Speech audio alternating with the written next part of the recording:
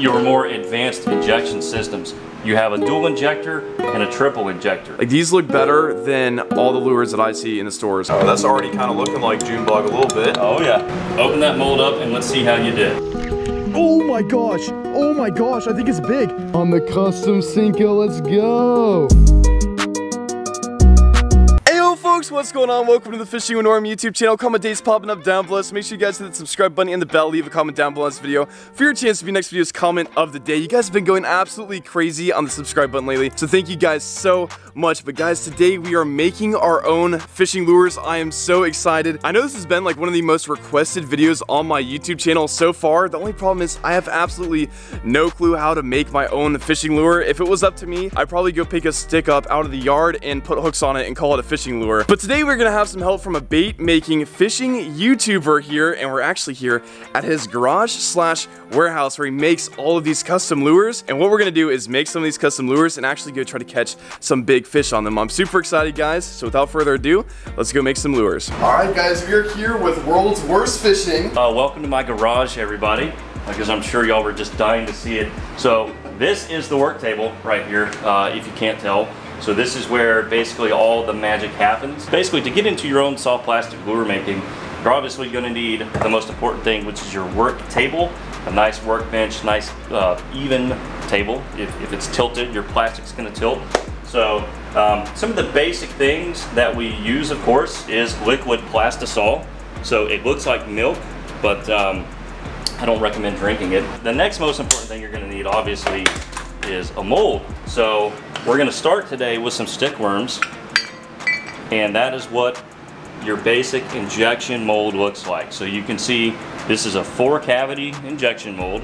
The plastic will actually enter the mold from the top. It will fill up this runner, and then it will shoot through the cavities. Whenever you close that, you now get a perfectly round worm. The next thing you'll probably also want to invest in, if you're going to get into this in the future, is some colorant. So anytime you buy baits off the store, let's say you really like green pumpkin or watermelon or Junebug, it started with some sort of basic liquid pigment like this. My favorite part is the flake.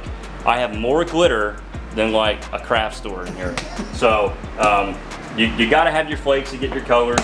Since we're making stick worms, we're gonna put some salt in them today. This little thing right here, it's a giant syringe, and this is how we get the plastic from here into here.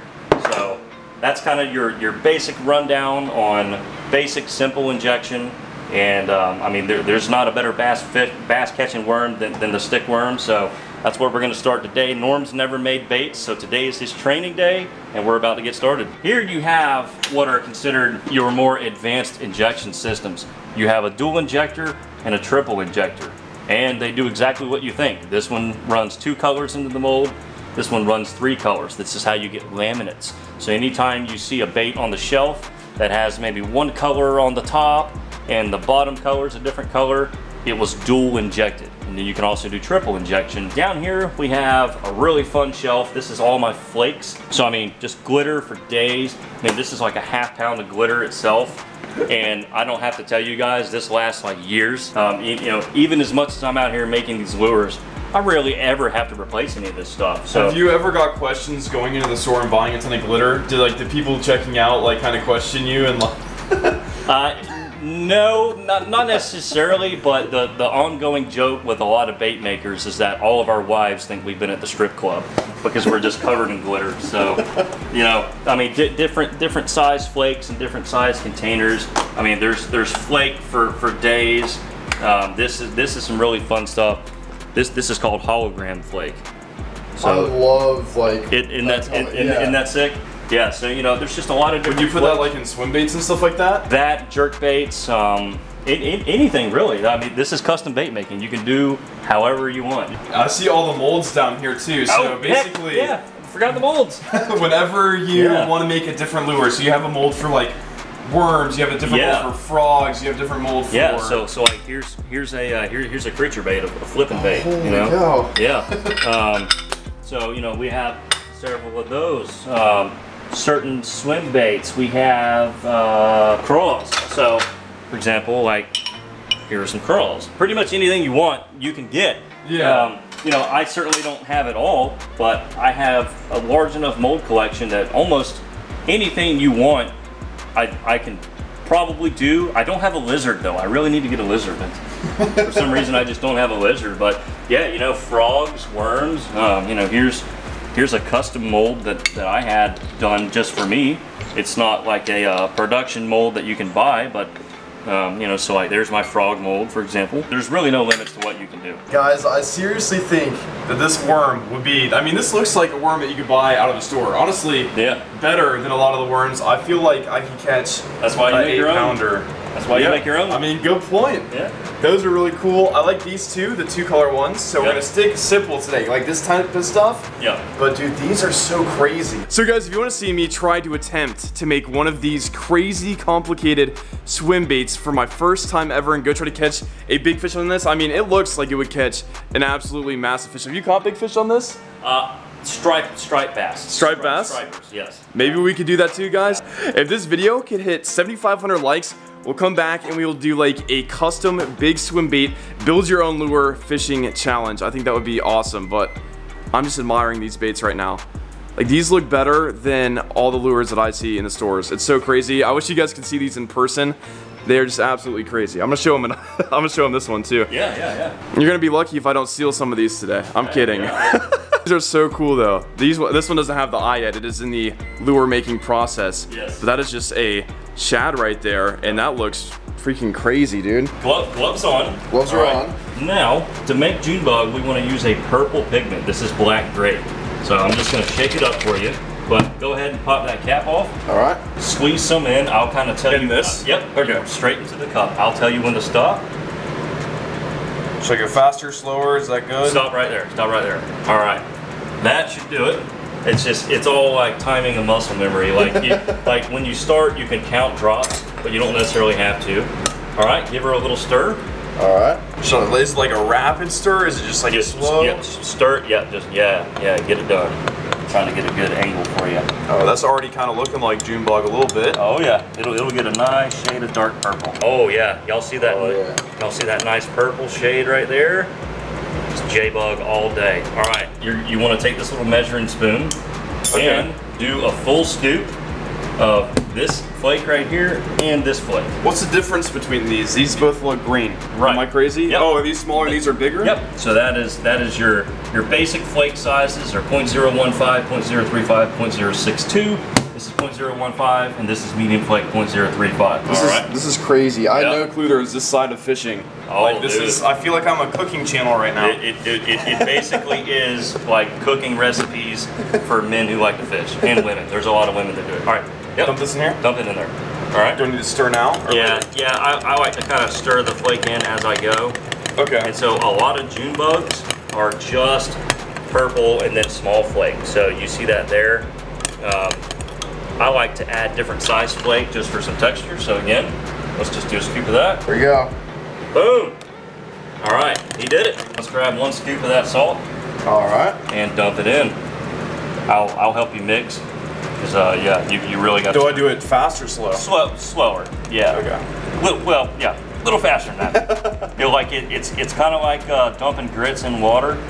All right. For those of you in the South that eat grits, like I do, you have to stir or else they clump together.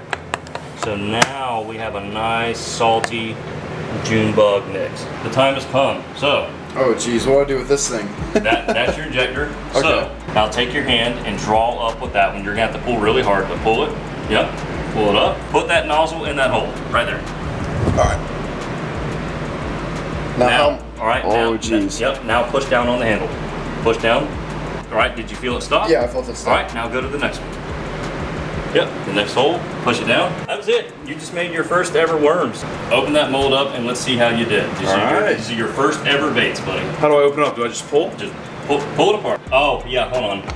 Here. Just pull it from the top. Oh, okay. There we go. There we go. Look at that. Dude, that is awesome. All right, so we just got Norm's other 2 molds open, and he got all 12. So sometimes what can happen is if you don't refill the top, like we were doing, when that plastic draws in, you'll get like a little hollow spot in the front of that first bait. But nah, man, all of those are good. So now, all at the same time? Yep, rip them off. Boom. So satisfying. It's like it's removing the umbilical cord. Make your own lures fishing challenge, in parentheses, satisfying. Guys, we are also going to be giving away all of my first ever made lures. Yeah. All you guys have to do to enter this giveaway is be subscribed, hit the like button, and guys, also go check out World's Worst Fishing for helping me out. He's gonna be linked down below, and I think we're gonna make some crazy lures.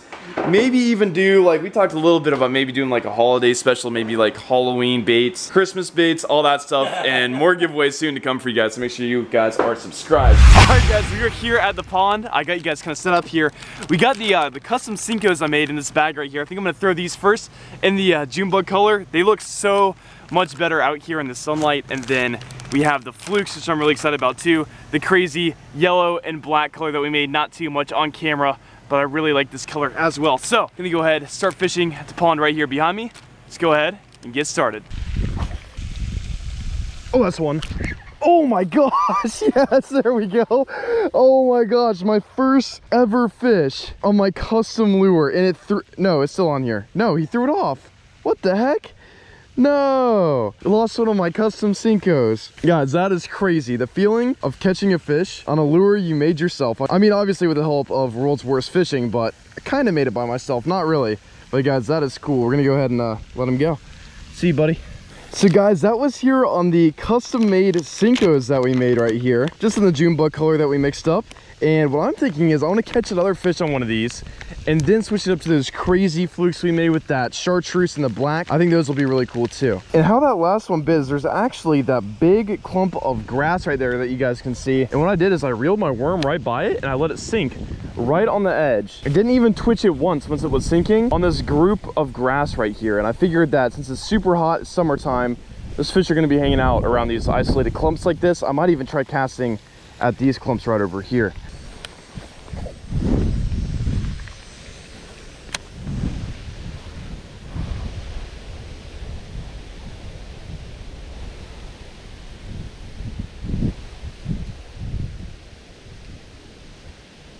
Oh, that's him.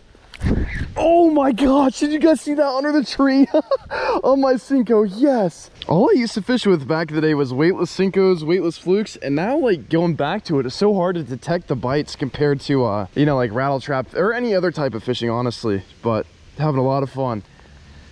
All right guys, so I'm thinking right here is gonna be a good spot for me to slow down with this Cinco. There's water that flows in through here and there's a deep ditch that kind of runs right here out to that fountain. So what I think I'm gonna do actually, just cast right on out there, and just drag my worm in like super slow on the bottom. One of those summer days, I feel like if a big one sees this thing, you know, dragging right in front of its face, it might pick it up. So just gonna have to play the patient game, I guess.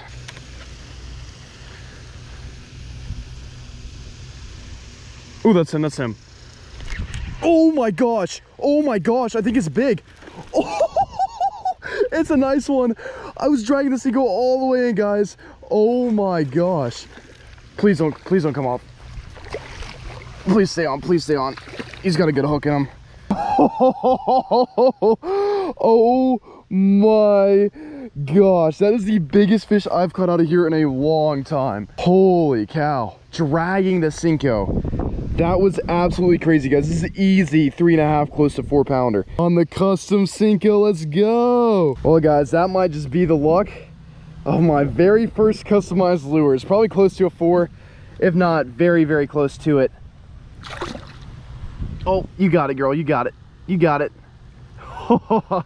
Oh man, normally you catch 1 and 2 pounders out of here, but to catch a 4 pounder, that is a very pleasant surprise. Oh my gosh. All right guys, that's gonna do it for today's video. We ended up catching 3 fish. I mean, I'm okay with that. We missed the one on the fluke that I really wanted to catch, but that's okay. Guys, go ahead, leave this video with a like. Remember to enter the giveaway by liking and also subscribing to my channel. Thank you to World's Worst Fishing for helping me out, making my first lures, and I'm sure we're gonna make a ton of really cool custom lures. Comment down below, guys, the colors, the challenges, what type of lures you want to see down below. And yeah, thank you guys so much for all the support, and until the next fishing adventure, Fish Bump, I'm out of here.